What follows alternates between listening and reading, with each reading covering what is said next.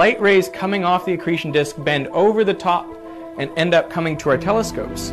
So what we end up seeing is something that looks like that. Similarly, light from the bottom of the accretion disk comes underneath, gets bent underneath the black hole, and comes towards us like that.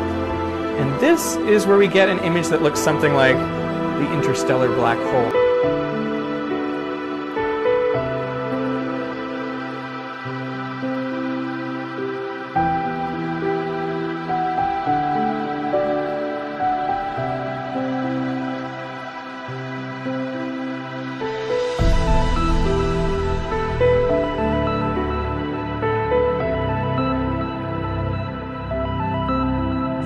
That the black hole is not a sleeping monster, but periodically encompasses stars and gas clouds falling.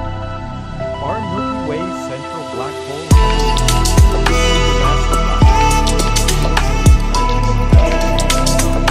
looks like it's still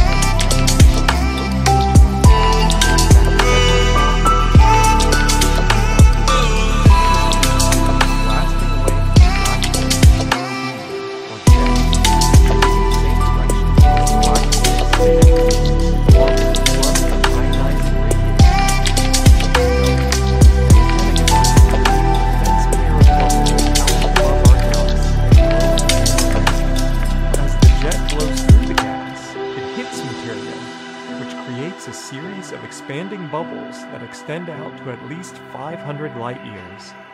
The streams continue to percolate out of the Milky Way's dense gas disk into the galactic halo. Scientists concluded that the black hole clearly surged in brightness as much as 1 millionfold in the last million years.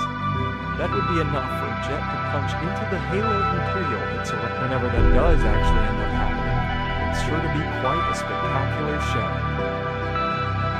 The residual jet feature is close enough to the black hole that it will become much more prominent